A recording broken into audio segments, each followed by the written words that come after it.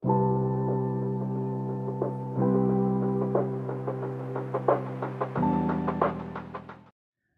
Hello বন্ধুরা, আশা করি তোমরা সবাই ভালো আছো। তো আজকের পোয়েমটা সম্পর্কে আমি বিশেষ কিছু বলছি না, মানে এটা এত সুন্দর একটা পোয়েম যে এই পোয়েমটাকে এক্সপ্লেন করার মতো ক্ষমতা যে আমার আছে কিনা আমি নিজেও জানি না। অ্যাকচুয়ালি আমার জীবনে সব থেকে যদি কোনো পোয়েম থেকে আমি ইন্সপিরেশন পেয়েছি তাহলে দুটো পোয়েম আছে। এক তো দ্য লাস্ট রাইড টুগেদার, আর একটা হচ্ছে the ode to the nightingale. এই যে দুইটা পোয়েম আমার একদম মানে ইন্সপিরেশনাল পোয়েম, এবং এখান থেকে আমি খুবই মানে আমি অবশ্যই সত্যি মানে এই দুটো পোয়েমের কাছে আমি চিরঋণী হয়ে থাকবো তো এই লাইফে। তো এই যে দ্য লাস্ট রাইড টুগেদার, তো এটা একটা লাভ পোয়েম লেখা, এবং আমার দেখা সব থেকে মানে যদি কোনো সব থেকে ভালো লাভ পোয়েম থাকে সেটা অবশ্যই দ্য লাস্ট রাইড টুগেদার।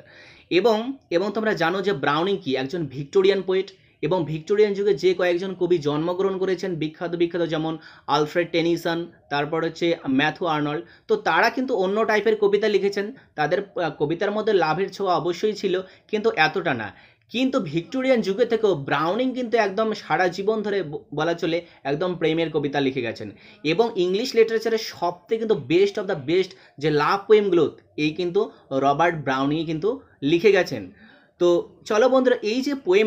যে পোয়েমটা যদি আমরা দেখি তো এর বিষয়বস্তুটা কি। তো এইটা কিন্তু গ্লোরিফিকেশন অফ ফেলিওরের উপরে নির্মিত। মানে আমরা বন্ধুরা কি জীবনে সবসময় স্ট্রাগল করি, তাই তো? জীবনে কোনো কিছু পাওয়ার জন্য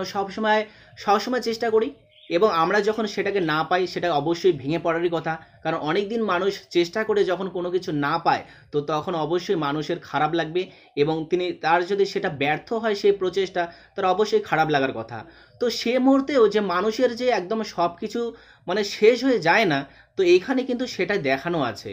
মানে এই পোয়েমটা হচ্ছে গ্লোরিফিকেশন অফ ফেইলিওর, মানে ফেইলিওরের মধ্যেও কিছু যে গ্লোরিফাই করার কিছু আছে, এই পৃথিবীতে সব কিছু যে শেষ হয়ে যায় না, তো সেটাই কিন্তু দেখিয়েছেন। তো এই যে পোয়েমটা এর সিচুয়েশন যদি আমরা দেখি, মানে এর যে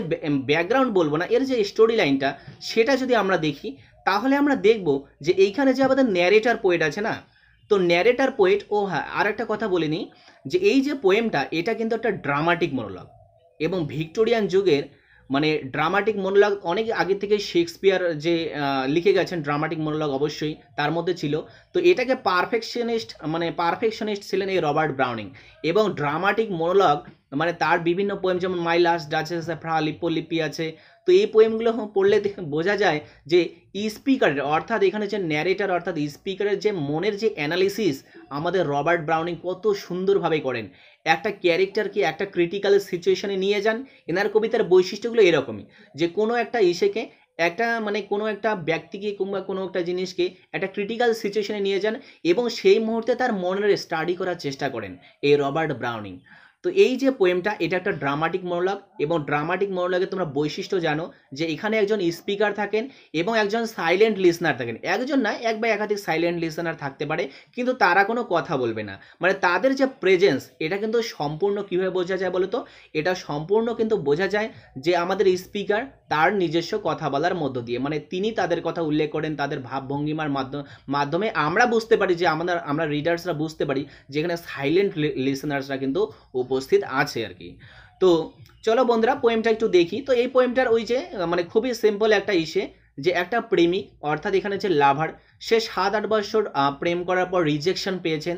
তো কোথাও দেখা হয়েছে যে হয়তো বা বলেছে যে তুমি এখানে আসো, তোমার সঙ্গে কিছু কথা আছে, এবং তিনি সেখানে এই যে লাভার গিয়ে দেখতে পারেন যে তিনি তার প্রেমিকার মুখ থেকে শুনতে পারেন যে তিনি সেখানে রিজেক্টেড, অর্থাৎ 7-8 বছর। কিন্তু এখানে 7-8 বছর নয়, এখানে কিন্তু একটা স্কোরের কথা বলা আছে, মানে 20 ইয়ার্স। মানে 20 ইয়ার্স মানে এখানে বলেছে যে আমি আমার যৌবনের দিনগুলো দিয়েছি, তার বিনিময়ে আমি লাস্ট রাইটটা পাচ্ছি। মানে এই স্কোর 20 ইয়ার্সের কথা কোথাও লেখা আছে, কিন্তু হ্যাঁ এখানে বলা আছে যে পুরো যে তার যৌবন যে কালটা সেটা কিন্তু এই মেয়েটার পিছনে সে দিয়েছিল, এবং বিনিময়ে কিন্তু সে আর কিছু পায়নি। তো অবশেষে সে রিজেকশন পেয়েছে। তো এইরকম একটা সিচুয়েশনে কিন্তু পোয়েমটা বন্ধুরা মানে লেখা আর কি। তো বন্ধুরা চলো এই পোয়েমটা আমরা শুরু করি। তো দেখো খুব সুন্দর একটা পোয়েম, এই পোয়েমটা এক্সপ্লেন করার ক্ষমতা সত্যি আমার নেই। তো দেখো প্রথম যে লাইনটা, ও হ্যাঁ এটা কিন্তু 10-10টা স্ট্যান্জার পোয়েম বন্ধুরা, অনেক বড় একটা পোয়েম, কি বলবো আর। তো এখানে বলা আছে যে I said then dearest since it is so, বলছে আমি বললাম যে ডিয়ারেস্ট, মানে ডিয়ারেস্ট মানে বন্ধুরা বুঝতে পারছো, তার যে এখানে প্রেমিকা, তার যে লেডি লাভ, তাকে বলছে যে সিন্স ইট ইজ সো, বলছে যা হওয়ার তো হয়ে গেছে, যে সিন্স ইট ইজ সো, যা হওয়ার হয়ে গেছে, since now at length my fate I know, যে যেহেতু মানে এই মুহূর্তে অবশেষে আমি আমার ফেট বুঝতে পারলাম, আমি যে কি পাবো, মানে আমি আমার যে ভাগ্য, আমার ভাগ্যে যে এটাই লেখা ছিল, আমি বুঝতে পারলাম। যে মানে এখানে যে রিজেকশন তাকে বলেছে যে হয়তোবা আমি আর এরপরে আমাদের রিলেশনশিপটা কন্টিনিউ করতে পারবো না, তো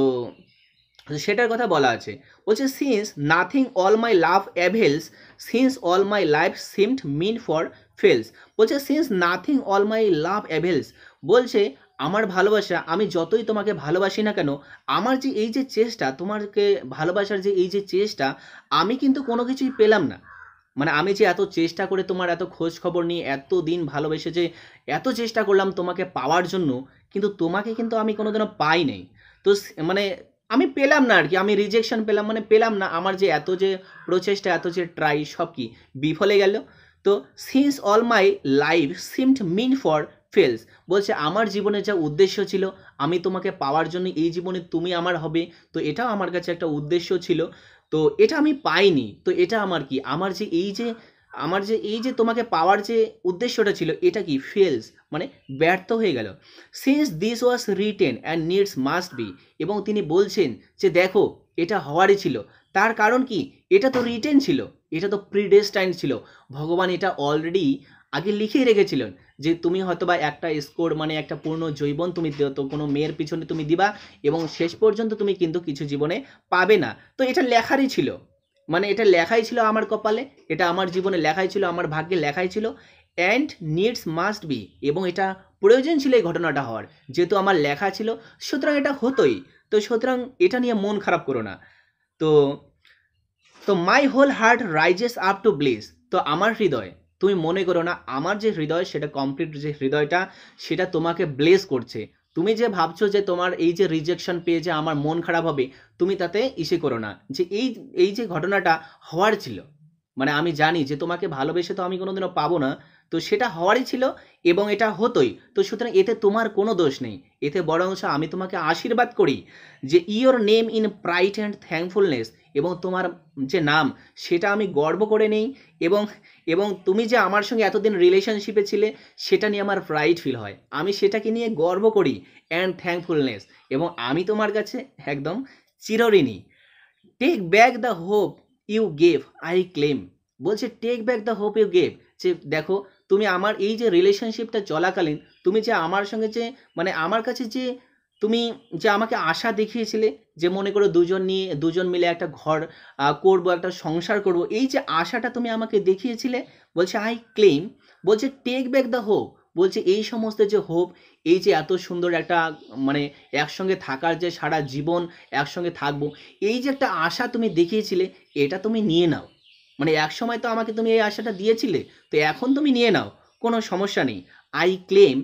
only a memory of the same, আমি শুধু তোমার সঙ্গে কাটানো এই যে মুহূর্তগুলো, আমি শুধু সেগুলোকেই মেমোরি হিসেবে রাখতে চাই, আমি আর কিছু চাই না। এমনটা নয় যে তুমি চলে যাওয়ার সাথে সাথে তোমার যে মেমোরিগুলো আমি আমার মাথা থেকে মুছে দেবো, আমি আমার অন্তর থেকে মুছে দেবো, এরকমটা নয়, আমি সেই মেমোরিগুলো আমার মনের মধ্যে অবশ্যই রাখবো। And this beside if will not blame your leave for one more last right with me, এবং বলছে অ্যান্ড দিস বিসাইড, এবং এর পাশাপাশি আমার ফেট তো আমি বুঝতে পেরেছি, and if you will not blame, এবং যদি তুমি দোষ না নাও, আমি একটা তোমাকে কথা বলি, মানে এই যে দেখো, এই যে আমার সঙ্গে তুমি দেখা করতে এসেছো এবং তোমার সঙ্গে আমি রিজেকশন পেলাম, এরপর হয়তো বা আমার সঙ্গে তুমি তো আর কোনোদিনও দেখা করবে না, আর এরকমটা করে দেখা করা কোনোদিনও সম্ভব নয়, কারণ একটা ব্রেকআপ হওয়ার পর কেউ কারোর সঙ্গে আগের মতো রিলেশনশিপ থাকেও না, আর ওইভাবে দেখা হওয়া সম্ভব নয়। তো বলছে your leave for one more last ride with me, তবে আমি ইসে করব যে তুমি যদি আমার সঙ্গে একবার লাস্ট রাইড করো, মানে আমার সঙ্গে বন্ধুরা পাশাপাশি যদি মানে ঘোড়ায় চড়ে আমার সঙ্গে যদি ঘোড়সওয়ার করো, মানে এখানে যে লাভারের যে খোয়াইশ ছিল, মনের যে খোয়াইশ ছিল, সেটা হচ্ছে তার সমস্ত হচ্ছে তো অল ওভার এই রিলেশনশিপে যা ছিল সমস্ত হয়ে গেছে, এটা যে লাস্ট যে তার ইচ্ছাটা ছিল, তো সেই ইচ্ছাটা পূরণ করার কথা মানে তিনি বলেছিলেন, এবং তার যে লাস্ট যে ইচ্ছাটা ছিল সেটা হচ্ছে তিনি এই যে প্রেমিকা, তার যে লেডি লাভ, তাকে নিয়ে তিনি ঘোড়ায় চড়ে জাস্ট কিছু দূর যাবেন, এটাই তার লাস্ট চিহ্ন হিসেবে হয়তো বা থাকবে, মানে এটাই তার আবদার ছিল। তো এখানে তাই বলা আছে যে your leave for one more last ride with me, বলছে তুমি অন্তত পক্ষে একবার লাস্ট রাইড, একবার লাস্ট কিছু দূর আমার সঙ্গে ঘোড়ায় আমরা একসঙ্গে চড়বো, তো সেইটা অন্তত পক্ষে তুমি আমার যে আবদার সেটা রাখো, মানে এটা এইটুকুটাই বলা আছে। তো মাই mistress bend that bro of hearts those deep dark ice where pride ডিমার্স, বলছে মাই mistress bend that bro of hearts, বলছে এই কথা শুনে একজন মিস্ট্রেস অর্থাৎ একজন লেডি লাভ, একজন তার প্রেমিকার কি অবস্থা হবে বলো তো। এই কথা শুনে তার কি, সে তো সবই মাত্র ছেলেটাকে রিজেকশন দিয়ে দিল না, মানে পূর্ণ জৈবন সে 20টা বৎসর তার পিছনে ঘুরেছে, অথচ তাকে এই মুহূর্তে সে লাস্ট মানে স্টেজে এসে হয়তো বা তাকে সে রিজেক্ট করছে। তো এই মুহূর্তে যখন সে তার যে প্রেমিকের যে আবদার সে শুনতে পেল, মানে জানতে পারলো, তার চোখগুলো কি নিচু হয়ে গেল, সে মুখটা নিচে নামালো যে সে কি করবে, মানে তার যে ক্রিটিক্যাল সিচুয়েশন সে কি করবে এখন। Those dark deep ice where pride ডিমার্স, অথচ তার যে ডিপ অর্থাৎ কালো একদম গভীর যে চোখগুলো সেখানে কিন্তু কিছুটা প্রাইডও দেখা দিল, যে হ্যাঁ আমি হয়তোবা ঘুরবো না, মানে তোমার সঙ্গে আর যাব না, কিন্তু আবার মানে কি বলবো, when PT would be সফনিং throw, তো সুতরাং তার চোখে যে শুধু অহংকার দেখা দিল এটা কথাও নয়, তো তার চোখে কিংবা তার হৃদয়ে তখন কিন্তু পিটিও দেখা দিল, মানে করুণাও হলো তার। করোনা তো হওয়ারই কথা বন্ধুরা, দেখো তো 20 বছর যদি একজনের পিছনে দেওয়া যায় এবং সে যদি রিজেকশনটাকে একদম মানে কি বলবো আর মানে এই এই এত ভালোভাবে মেনে নেয়, তো সেটাকে সেখানে আর লাস্ট যে এই যে তার যে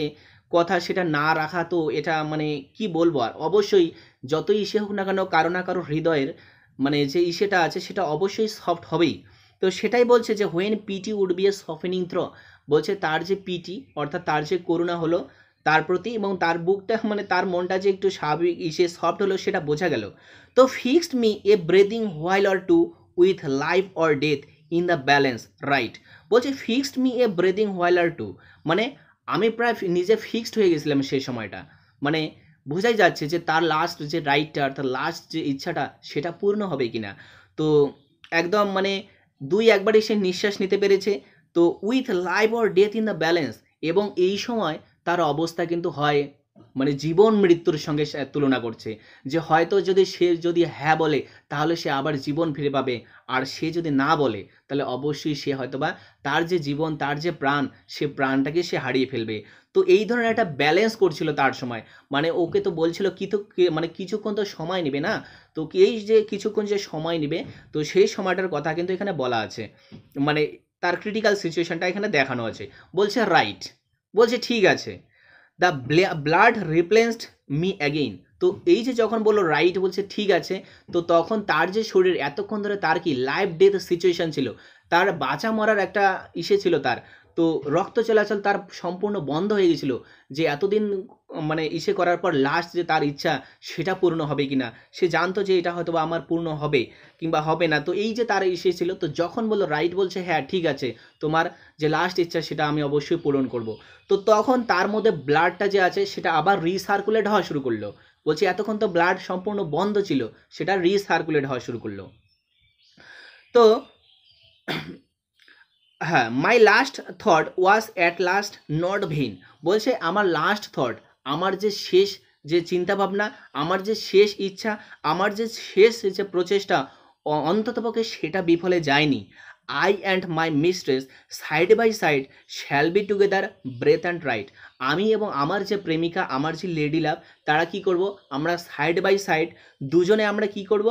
যে আমরা দুজনেই পাশাপাশি একদম ঘোড়ায় চড়ে কিছু দূর যাবো আর কি, ব্রেথ অ্যান্ড রাইট, আমরা নিঃশ্বাস নেব এবং আমরা ঘোড়ায় চড়ে অর্থাৎ কিছুক্ষণ রাইড করতে থাকবো। So one day more M I ডেইফাইড, সুতরাং আর একটা দিনের জন্য অন্তত পক্ষে হলেও আমি হেভেনলি ফিল করলাম, মানে একজন মানুষের পক্ষে তার প্রিয় মানুষটার কাছে থাকা যতক্ষণ থাকবে ততক্ষণ কি তার হেভেনলি মনে হবে, সে জানবে যে এই পৃথিবীতে সব থেকে সে কি ভালো জায়গায় আছে, তার মানে সিকিউরিটি তার আছে। তো এইরকম একটা সে দেবত্ব অর্থাৎ সে মনে হলো যে সে যেন একদম পূর্ণ একজন দেবতায় পরিণত হয়ে গেছে, মানে তার এতটা ভালো লাগছে যখন তার প্রেমিকা বলল যে হ্যাঁ আমি তোমার সঙ্গে রাইড করব। হু নোস but the world May and two night, বলছে কে জানে যে এই যে আমরা দেখা সাক্ষাৎ করছি, এই যে প্রেমিকার সঙ্গে আমার কথাবার্তা হচ্ছে, এরপরে হয়তো বা টোটালি পৃথিবীটাই ধ্বংস হয়ে যাবে। তো বন্ধুরা এই যে দুইটা স্ট্যান্সা শেষ হয়ে গেল, এবার আমি আর একটু সামারিটা বলে নিই। এই যে আমরা দেখবো যে who knows but the world May and two night, তো এখানে যে লাভারের যে সাইকিক যে ইউনিভার্সালিটি সেখানে কিন্তু দেখানো আছে। মানে এখানে যে লাভারের যে মানসিকতাটা কত বড়, মানে কতটা মানে কি বলবো আর, সেটাই এখানে কিন্তু দেখানো আছে। এবং এবার যতই ওরা ঘোড়ায় যতটা চলতে থাকবে এবং আমরা দেখতে পারবো কিছু ডেসক্রিপশন তো দেওয়াই আছে, প্লাস আমরা দেখতে পারবো যে এই যে তারা যখন ঘোড়ায় চড়ে যাচ্ছে না, ইনি তখন রেজিগনেশন দিচ্ছেন মানে এই লাভারের কাছ থেকে। এবং তিনি আর পৃথিবীর প্রত্যেকটা মানুষ প্রত্যেকটা ফিল্ডে যারা কাজ করে, হয়তো তিনি সৈনিকের কথা একবার তুলছেন, তিনি কোনো রাজনীতিবিদ অর্থাৎ পলিটিশিয়ানের কথা তুলছেন, তিনি কোনো স্কাল্পচারের কথা তুলছেন, তিনি কোনো কবির কথা তুলছেন, তিনি এদের উদাহরণগুলো টানছেন এবং তিনি বলছেন যে ওরা অনেক চেষ্টা করলেও ওরা জীবনে কিছুই পায়নি। মানে ওরা যা পেয়েছে সব কি, সব লোক দেখানো পেয়েছে। কিন্তু আমি যে আমার প্রেমিকার সঙ্গে আছি, এই যে মুহূর্তটায় আছি, কে জানে না যে এই পৃথিবীটা আজকেই শেষ হবে। এই যে আমি আমার আজকেই দেখা যে এই যে প্রেমিকার সঙ্গে এরপরে হয়তো বা পৃথিবীতে ভূমিকম্প আসতে পারে এবং আমরা মারা যেতে পারি, তাহলে আমার মতো সুখী এই পৃথিবীতে কেই বা আছে। তো এত সুন্দর একটা কি বলবো, একটা সাইলেন্ট রেজিগনেশন এখানে একটা দিচ্ছে আমাদের যে ন্যারেটার পোয়েট। তো চলো বন্ধুরা তৃতীয় স্ট্যান্জা আসি। তো বলছে হাস if you saw some western cloud all বিলোই বোজমড ওভারবাউড। বলছে চুপ করো। তো যখন সে অ্যাকচুয়ালি রাইড করতে যাচ্ছে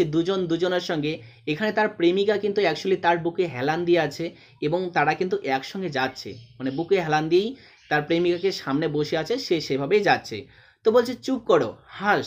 চুপ করো, if you saw some western cloud all বিলোই বোজমড ওভারবাউড। বলছে তুমি দেখতে পাচ্ছ যে ওয়েস্টার্ন ক্লাউডগুলোকে, অর্থাৎ পশ্চিম আকাশে যে ক্লাউডগুলো অর্থাৎ যে মেঘগুলো, সেগুলো তোমরা দেখতে পাচ্ছ, মানে তোমরা দেখতে পাচ্ছ নিশ্চয়ই, অল বিলোই বোজমড, এবং সেগুলো যেন ফুলে ফেপে উঠেছে, এবং সেগুলো ফুলে ফেপে উঠে যেন সেগুলো নিচে নেমে এসেছে, ওভারবাউড মানে তাদের ওজন যেন বেড়েছে, মানে সেগুলো ফুলে ফেপে উঠেছে। বন্ধুরা এখানে কিন্তু একটা মানে ফ্রয়েডিয়ান সাইকো সেক্সুয়াল অ্যানালিসিস আছে।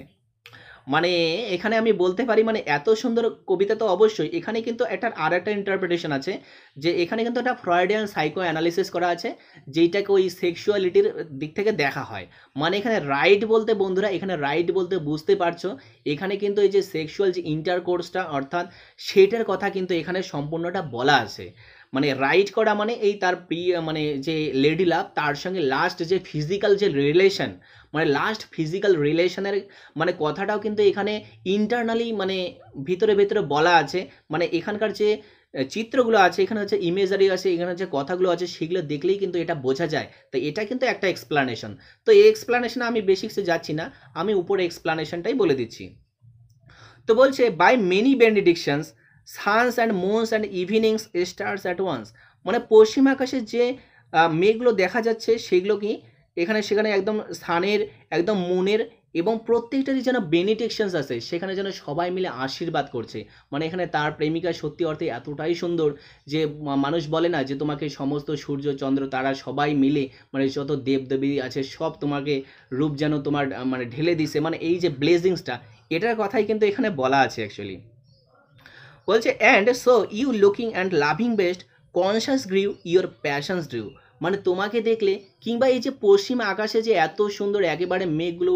আছে, সেখানে সূর্য চন্দ্র তারা সব কিছুই আছে, এগুলোকে দেখলে মনে হয় যে একদম নিজের কনসাস জেগে ওঠে। মানে এত সুন্দর সৌন্দর্য দেখলে যে কারোই যে নিজের যে সচেতন মন সেটা জেগে উঠবে এবং সেটা এই যে সৌন্দর্য সেটা উপভোগ করতে চাইবে। ইওর প্যাশনস ড্রিউ, এবং অবশ্যই নিজের প্যাশন অর্থাৎ নিজের যে মনের যে একটা খোয়াইশ, যে নিজের মনের যে একটা চাহিদা সেটা কিন্তু জেগে উঠবে। তো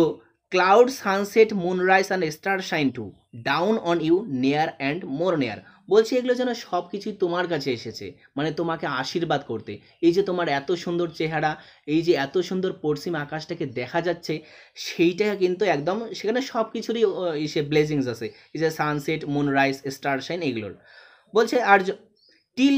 flash must fade for heaven and was hair. বলছে till flash must fade for haven was hair. বলছে এবং এগুলো সৌন্দর্য উপভোগ করতে করতে কিংবা যে রাইড করতে করতে একটা মানুষ কি যতক্ষণ না পর্যন্ত নিজের মাংসপিণ্ড এই যে আমাদের অস্তিত্ব আছে সেখান থেকে একদম পুরোপুরি একটা মানে আত্মায় পরিণত না হয়ে এই সৌন্দর্য উপভোগ করতে থাকবে, মানে ততক্ষণ পর্যন্ত মানে মানে এই সৌন্দর্যটা দেখলে কিন্তু তাই অবস্থা হবে। মানে এত সুন্দর সৌন্দর্য দেখলে মানুষের আর কি মানে নিজের শরীরের যে অস্তিত্ব সেটা থাকবে না, সম্পূর্ণ মনের যে সৌন্দর্য মানে মনের যে অস্তিত্ব সেটার মাধ্যমে কিন্তু সে তার অস্তিত্বটা বুঝতে পারবে। বলছে Das leaned she and lingered Joy and fear, Das she লে a moment on my breast. বলছে Das leaned she and lingered, তো সুতরাং এইভাবে সে আমার কি বুকে অর্থাৎ আমার বুকে হেলান দিল একটু, লিঙ্গার মানে হেলান দেওয়া, এবং জয় অ্যান্ড ফেয়ারের কথা বলা আছে। এখানে জয়টা এই কারণেই যে তার যে প্রেমিকার সঙ্গে দেখা হচ্ছে, এক তো তার আনন্দ হচ্ছে, আবার ফেয়ার এই কারণে যার কিছুক্ষণ পরেই তো হয়তো বা এই লাস্ট রাইট আর 2-4 পা গেলেই হয়তো বা তার প্রেমিকা তার কাছ থেকে এই জীবনের মতো হয়তো বা বিদায় নিয়ে নেবে। তো দাস লে সে a moment on my breast, সুতরাং এইভাবে সে আমার বুকে মানে একটা মুহূর্তের জন্য সে আর কি নিজের মাথাটা রাখলো কিংবা নিজে হেলান দিয়ে সেখানে আর কি থাকলো আর কি। Then we began to write, my soul smoothed itself out a long crumpled scroll. বলছে then we began to write, বলছে তারপর আমরা কি নিজের যে রাইট সেটা কি শুরু করলাম। বলছে মাই সোল আমার soul স্মুথড itself out a long স্ক্রাম্বলড crawl, মানে বন্ধুরা এতক্ষণ কি এই যে রিজেক্টেড লাভার তার যে হৃদয়টা সেটা কিন্তু সম্পূর্ণ একদম কাগজের মোড়ানো ছিল একদম, মানে তার হৃদয়টা চুপসে গেছিল, কারণ সে তো জানে না, এক তো তার মন খারাপ আর তারপরে যে তার যে লাস্ট যে ইচ্ছাটা সেটাও যে পূর্ণ হবে কি না। তো সেই জন্য একটা কাগজ যেমন মানে মুছড়ে পড়লে যেরকমটা হয় আর কি, তো সেই রকম হয়ে গেছিলো। তো তারপর যখন তারা রাইড শুরু করলো, যখন প্রেমিকা তারা বললো যে ঠিক আছে আমি তোমার সঙ্গে রাইড করব, তখন তার যে হৃদয়টা অর্থাৎ তার যে মনটা বন্ধুরা এখানে সম্পূর্ণ সেটা ভাঁজটা খুলে যেতে লাগলো, মানে তার হৃদয়টা একটু খুলে যেতে লাগলো, বড় হতে লাগলো, যে long ক্র্যাম্পেলড scroll ফ্রেশনিং and flattering in the wind, সেটা ফ্রেশনিং হতে লাগলো, আবার যে পুনরায় সতেজ হতে লাগলো, এবং ফ্ল্যাটারিং এবং সেটা উড়তে লাগলো কোথায়, ইন দ্য উইন্ড সেই বাতাসের মধ্যে। পাস্ট হোপস অলরেডি লে বিহাইন্ড, বলছে পাস্ট হোপস যেগুলো হোপ আমার এতদিন ছিল তোমাকে নিয়ে সেগুলো আমি পিছনে ফেলে এসেছি, সেগুলোকে আমি আর দেখতে যাই না, যে দোজ হোপস মানে দে আর পাস্ট হোপস অলরেডি লে বিহাইন্ড, বলছে সেগুলো যে তোমাকে নিয়ে আমি স্বপ্ন দেখেছি এত এত এত এত করবো এটা এটা করবো, কিন্তু সেগুলো সব স্বপ্ন আমার সেগুলো পিছনে গেছে। What need to strive with a life এ ওয়ারি, বলছে what need to strive with a life এ ওয়ারি, বলছে এইরকম একটা বিপর্যস্ত লাইফ নিয়ে আর অধিক চেষ্টা করার বা কী আছে, মানে আর মানে এখানে বলতে চাইছে বন্ধুরা যে তুমি তো আমাকে রিজেক্ট করেছো, কিন্তু রিজেক্ট করলেই তো হয় না, এই পৃথিবীতে শেষ বলে কখনো শেষ হয় না যতক্ষণ না পর্যন্ত নিজের লাইফটা শেষ হয়ে যাচ্ছে। তাই শেষ বলতে কোনো শেষ হয় না, যতক্ষণ আমরা বেঁচে আছি ততক্ষণও পর্যন্ত আমাদের শেষ হয়নি, আমরা যখন মারা যাবো তখনই হয়তো বা আমাদের শেষ হবে, তার আগে নয়। বলছে যে what need to strive with a লাভ এ ওয়ারি, বলছে বলছে এই যে এই রকম একটা মানে আমি যে এতটা মানে কষ্ট করেছি কিংবা এত ইসে করেছি, বলছে যে এইরকম আর মানে চেষ্টা করে কি লাভ, মানে যে ঠিক আছে কোনো ব্যাপার নেই, যে what need to strive with a live এ ওয়ারি। তো হোয়াট বলছে had I said that had I done this, এখানে বলছে যে আমি আর চেষ্টা করব না, যে ঠিক আছে কোনো ব্যাপার না তুমি আমাকে রিজেক্ট করেছো,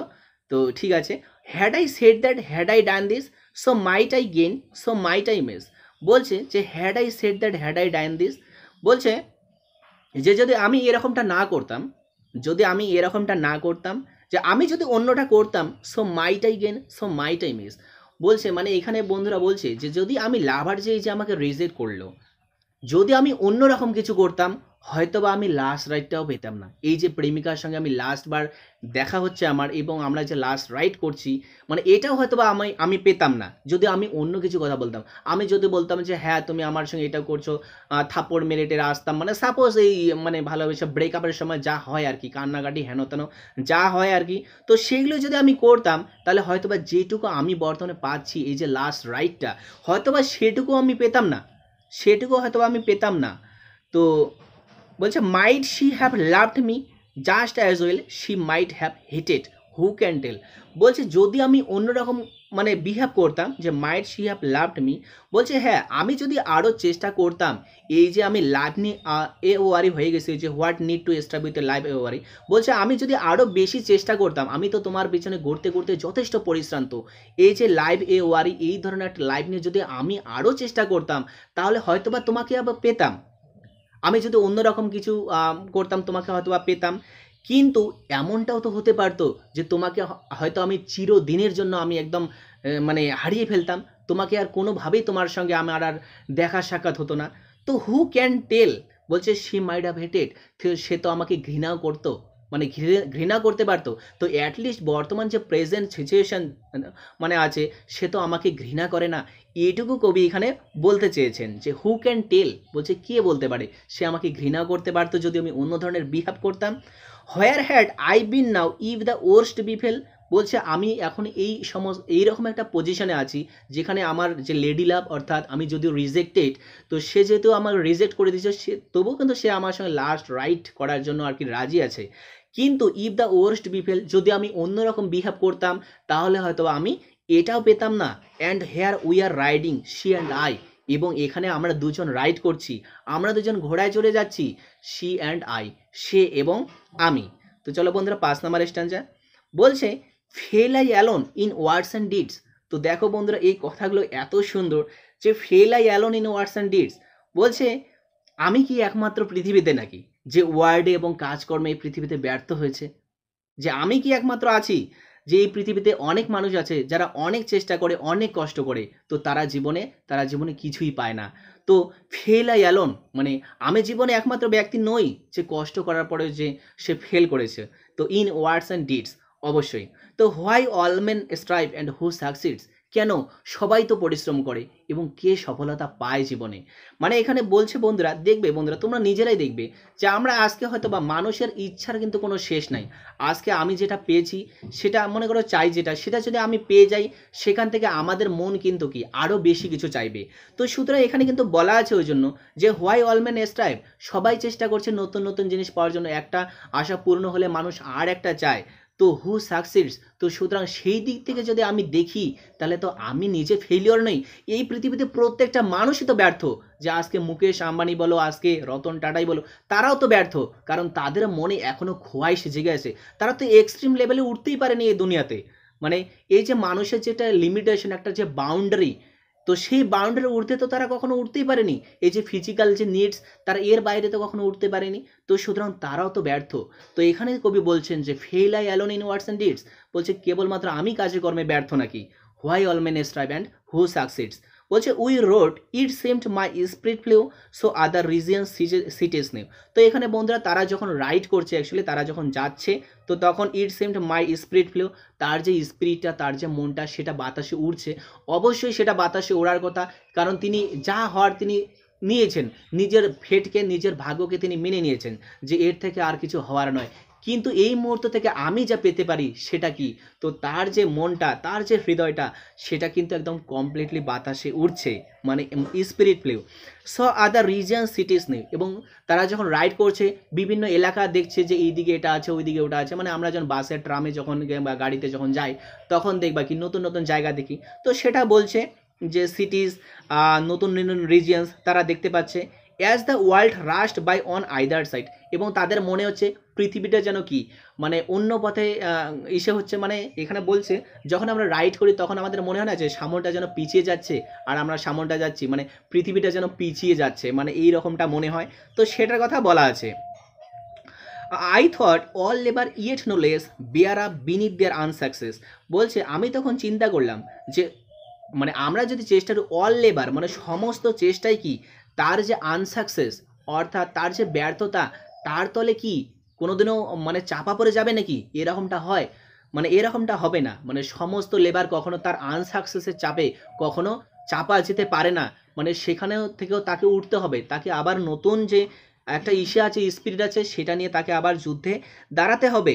look up at the end of the work contrast, বলছে look at the end of the work, বলছে আমরা জীবনে মানে যেটা কাজ করি না কেন জাস্ট সেটার দিকে তাকান একবার, বলছে কন্ট্রাস্ট, বলছে আপনি কন্ট্রাস্ট দেখতে পারবেন, দ্য পেটি ডান দ্য আনডান ভাস্ট। বলছে এই পৃথিবীতে আমরা অনেক কিছুই নিজের প্ল্যানিং নিয়ে এসেছি, কিন্তু আমরা দিনের শেষে আমরা দেখতে পারবো যে এই দুনিয়াতে খুব কম কাজই আমাদের পক্ষে করা সম্ভব হয়েছে, বেশিরভাগ কাজটা কিন্তু আনডান থেকে গেছে, দ্য পেটি ডান, মানে খুব কম পরিমাণে হয়ে গেছে, আর অনেক কাজ বাকি আছে এই দুনিয়াতে। তো this present of there's with the hopeful past, I hope she would loved me, here we write. বলছে this present of there's with the hopeful past, তো বলছে এই যে আমি হোপফুল পাস্ট ছিল আমার এক সময় ছিল যে হ্যাঁ প্রেমিকা আমাকে সব সময় কথা দিয়েছিল যে আমার পাশে থাকবে, আমার সাথ নিভাবে সে, কিন্তু সে এখনও মানে এখন আমার কাছে নেই আর কি। কিন্তু হ্যাঁ তার যে প্রেজেন্ট মানে সে যে আমাকে গিফট দিয়েছে সেটা হচ্ছে এই যে লাস্ট রাইডটা, অর্থাৎ এই যে লাস্ট যে আমাদের ঘোড়ায় চড়া, তো সেটা কিন্তু আমাদেরকে দিয়েছে, তো আমাকে দিয়েছে সেই প্রেমিকা। I hope she would loved me, here we write, এবং আমি আশা করছি সে অন্তত আমাকে ঘৃণা করে না, হেয়ার উই রাইট। এবং বলছে I hope she would loved me, এবং এক সময় কি সেও ভালোবাসতো, তাই না? এক সময় মেয়েটা যে আছে সে মেয়েটাও তাকে ভালোবাসতো, কিন্তু এক সময় অবশ্যই মানে আমরা বন্ধুরা আমাদের দেখবেন যে একটা ইসে আছে, মনে করো তুমি কারোর সঙ্গে অনেক দিন ধরে কারো ভালো কাজ করলে, এক সময় দেখবে যে কোনো একটা খারাপ কাজ যদি করো, মানুষেরা কি করবে, তোমার আগের যদি তোমার 10-12টা 15টা 20টা 100টা কাজে তুমি যদি তার